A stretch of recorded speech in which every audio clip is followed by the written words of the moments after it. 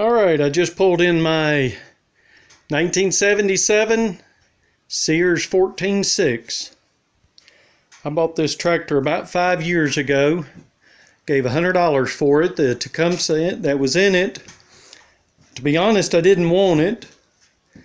And the guy that sold the tractor didn't want to get rid of it. He wanted to keep it. And the reason I didn't want it, my intentions were to put a diesel engine in this thing. And that's what I did. And the reason I did that is I wanted a tractor that I knew was going to have the power to do what I wanted it to do. And, well, I guess it's overkill, but it's got the power. This tractor pretty much came looking like you see it. It was pretty rough. I did notch the fender. The fender was in pretty bad shape, so that didn't bother me. And I've got another fender pan there that is in good shape. So when I do this project, I'm going to switch out that fender. I've got another rear hitch. The reason I notched it is I had the incorrect hitch on it. I didn't have any hitches to fit these 77s. They take a special hitch. Well, since then I've gotten 3 or 4 of them.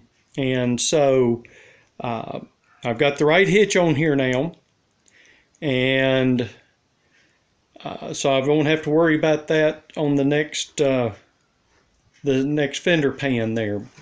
This seat came off of the tractor I blew up, and it wasn't cracked at all. And you can see what's happened to it. Just the cold weather. I use this tractor to push snow, and when that vinyl gets cold and you sit in it, it cracks. And I've got another seat coming, I hope, and it'll be a better seat. I'm going to lower that down. I've got a custom bracket that it's sitting on. Let me show it to you. Instead of the 2 springs that typically was on these tractors, I wanted it to where it would tilt up. So I made this seat pan, and it's too tall. So I think I'm going to cut that down maybe an inch, inch and a half. I think that's going to be low enough. And that'll do what I want it to do. All right, the next project, or the main project, is to replace this front clip. That's the one I did in the previous video. Clean this engine up. It is pretty rough looking. And you can see here where somebody has welded in. I put this bracket on there for when I run a deck to make sure that it doesn't rub against this. And that worked out pretty good. But I haven't been running a deck on this lately. The exhaust. This is the original muffler. And to get this to fit in here, I had to slide this piece back quite a ways. Well, and it's hard to get that battery in and out of there. So what I'm going to do is eliminate the exhaust. I just welded a piece on, and let me take you around here, and it comes out underneath the clutch pedal there. So I'm going to completely remove this muffler. I'm going to cut it either here or up here somewhere. Get some black iron pipe, and it's what I did on the other 14.6 with the Predator. I'm going to weld that onto this with a 90-degree elbow, and I may turn it down just a little to get it clear underneath the hood when the hood's down, and then run a short pipe out and just screw a regular muffler on there. I think that's going to be sufficient for this thing. So that's my one of the things I want to change when I do this project. That's one of the main things. I've got to check that starter end or the flywheel sometimes, and it's done it since it was almost new. Shortly after I got it, and every now and then it won't engage. So I don't know if I've got a bare spot on my flywheel or teeth on the starter or what's going on. But I've got to take care of that.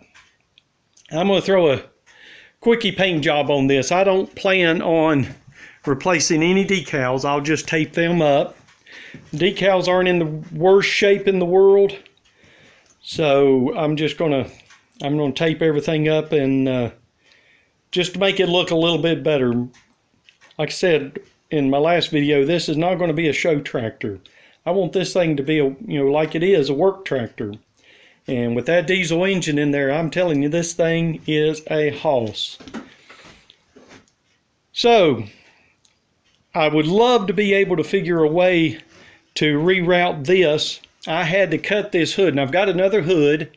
So, and this hood was in pretty bad shape, and I've got some edging. I just put some duct tape or masking tape or electrical tape on this just to break the edge, but I've got some edging molding that I'm going to put on here and do something a little bit better, and it fits perfectly in this groove in my air filter, and it kind of looks pretty good if you ask me, with that sticking out like that. So, but what I'm going to do is start taking this thing apart. I said I was going to wait until after plow, but after I plow the garden, but I'm going to go ahead and do this because I have my 18/6. I'll put the hitch back on it, and I'll use it to plow the garden if this one's not ready, but I think I can have it ready by then. And so hopefully in the very near future, I'm going to get started on this thing and knock this thing out. This is my favorite work tractor. This is, I bought this tractor to take the place of the 10/6 to be my work tractor, and I was going to use the 10/6 to mow with. And I gave that 10/6 to my son, and I picked up another one out of Ohio. Had a blown engine in it, and I put a little Predator in it. I know you guys hate that, but that's just that's your opinion. Everybody's entitled to it, so whatever. But that tractor did a little bit of work on it, got it running, and it mows. It's got a real good deck on it. So that'll be my mowing tractor. This is going to be my gardening and snow removal tractor. All right, I've gone on long enough.